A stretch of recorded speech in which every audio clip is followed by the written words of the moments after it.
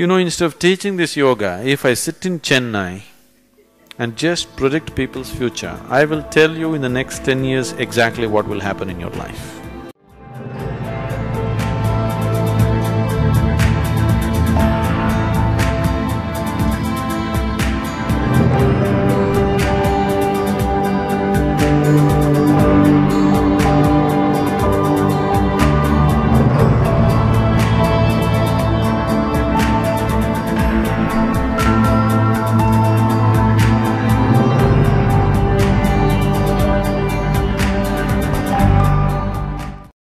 Now, I won't go into all of this.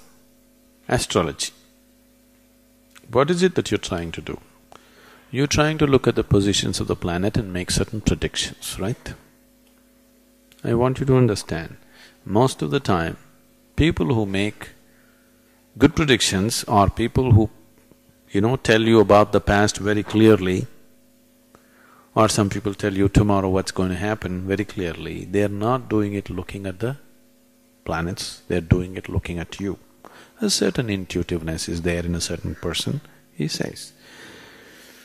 Instead of teaching this yoga, if I sit in Chennai and just predict people's future, I will tell you in the next 10 years exactly what will happen in your life.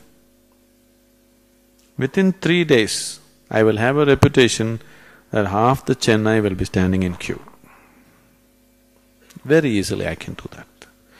But in the yoga center also there are people who have been into so much sadhana, they can do such things. If they ever do such things, I will finish them. We won't let them go on with that nonsense. We'll immediately chuck them out of the place. Because by predicting somebody's future, you don't alter the quality of his life in any way. You don't bring any kind of true well-being. It is just, you're getting him into more and more ignorance, isn't it? Now if you have the power to know your tomorrow, you will only become more ignorant, more egoistic, more stupid, more harmful. You go by the normal rules, it's okay, you don't have to know what's tomorrow. You are made like this right now, the quality of your life and your own way of being is such, if you know tomorrow today, you will not participate in today, isn't it? Yes or no? Suppose I tell you, whatever you do, you're not going to die. You will do irresponsible things in the world. Or if I tell you tomorrow morning anyway you will die, now you won't participate in today, isn't it? So, you should not know the future. It's not necessary for you to know the future. Can somebody predict? Yes, sometimes. But that's not 100%. It's never 100%. Every object has a certain influence on you. See, right now this vessel, because of its shape and its material, it has a certain influence. It has a certain vibration emanating from it. The planets definitely are large objects, so they have certain vibrations, they have some influences on everything around them. If they're close to this planet, yes. Do you know, on Paurnami and Amavasya days, full moon day and new moon day days, people who are little mentally disturbed or imbalanced become much more imbalanced? Yes? Even the ocean is going crazy, isn't it? Do you all go crazy? Twice a month? Some of you are not saying anything.